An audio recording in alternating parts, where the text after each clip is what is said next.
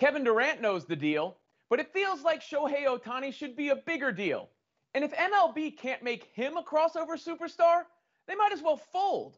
Because I should see at least as much coverage of Ohtani as I do belt buckles.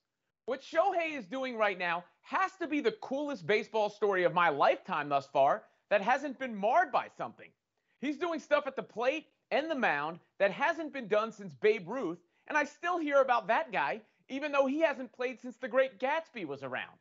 Shohei leads all MLB in wins above replacement player, is tied for the major league lead in home runs, is tops in extra base hits, and oh yeah, he has a 2.58 ERA and is striking out over 12 batters per 9 innings. Not only is Ohtani the MVP of the American League, but he's got to be considered the best player in the game at this moment. And if he keeps it up, there's no reason he can't go for the all-time title. I get he plays for a mid-team on the West Coast, and English isn't his first language, but time zone has never stopped the Lakers from receiving coverage, and MLB should absolutely lean into his international appeal.